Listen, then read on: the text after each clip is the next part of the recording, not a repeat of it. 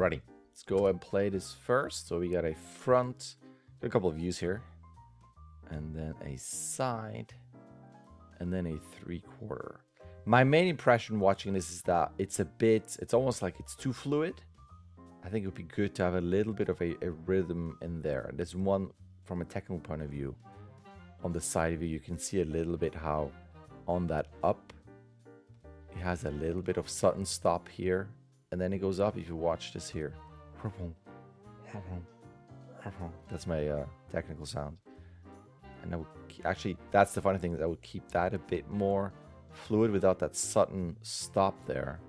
So it's how your arm here goes up, and you can see how it suddenly goes up and then ends here. And then we're kind of locked in this area to some degree.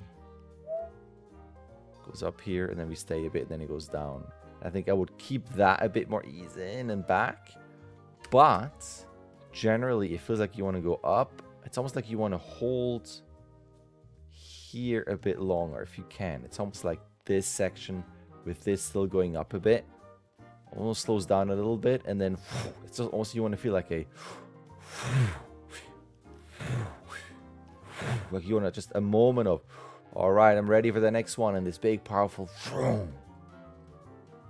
and even here and then have that not hold but just slow it down a bit, and then it goes up. Like it's this moment of exertion. Okay, up quickly, let's get ready. Instead of the constant up and down and up and down. That's kind of the feeling that I have. Same thing with this. It gets into a bit of this undulating and like that, where you want a moment of, but it feels like you're leading with the head. So it would be a thing of where it's like really the head goes up in a stronger move, and then you can have a little bit more of a rotation this way. It has a little bit of a curve like that in the head as well. And then I would offset these guys a bit. It feels like they're going down at the same time. So you have to look at, you have to kind of look at what is happening here. I feel like this is already going up, including the chest. That's a bigger thing. Like to me, what I would tune in the chest with the wing move. So he's ready to go. It's the dragon. And then you have that powerful flap down. And on this, that's what brings up the chest. So you have a moment of, this is not going up just yet. You could lead with the head and then maybe start a rotation in the chest, but it isn't going up just yet, because your up move is going to happen around here to me. It feels like we're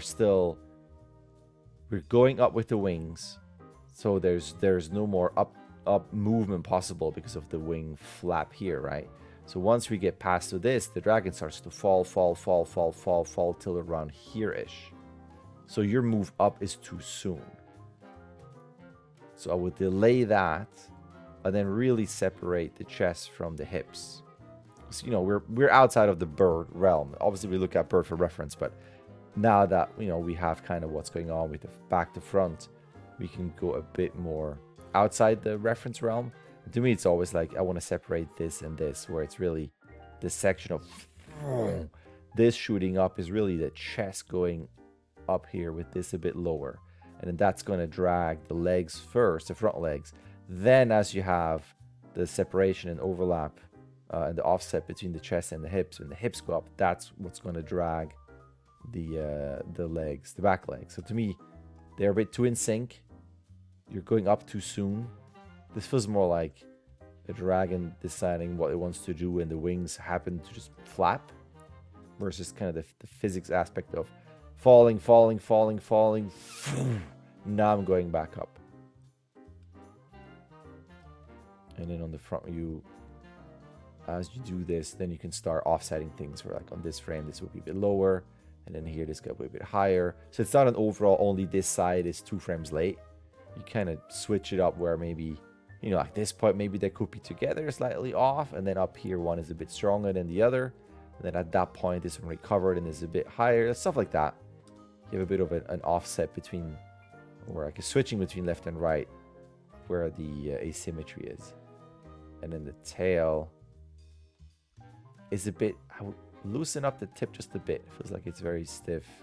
as it moves left and right, where you want to keep that fairly strong, but then towards here it gets a bit softer, and then you have a bit more bendy options.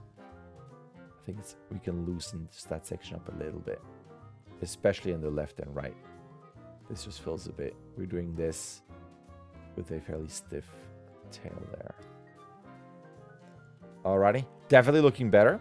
But I think the first thing I would change is the up and down when that happens, because of what the wings are doing. It's the wings that are bringing this up, and you want around here-ish, to me, is when the up move happens. So somewhere around here, which then it's a fine line, because then you're going to lead with the head. Like usually, like the vanilla would be not leading with the head, so you have a stronger chest buckle. Well, then the head is a bit lower, and then the hips are dragging a little bit for this big, and all this is dragging there. But now that you're leading with the head, there's still something that you can do where it's low here, going up. Like it wants to go up, but you just have to time that head lead right when this happens. It's kind of like up with the head, flap. It's just a bit more time together. Alrighty, that's that. Sorry, it might be a little bit of a destructive note, but it definitely needs some fixing, because otherwise you're kind of in that Wish Dragon, Falcor, you know, more Chinese dragon that have no wings, where they just magically move around, and they can, you know, Raya type thing, where they can just move, versus a bit more physics driven, even though their structure is kind of bananas. It's the wings that will prevent it from falling and brings it back up. Anyway, rambling, I'm gonna leave it at that. Let me know what you think. Thanks. All right, there's an email. You can sign up. You can start whenever you want. You can submit whenever you want. You get 16 submissions. Either way, a like and subscribe would be awesome. All right, thank you.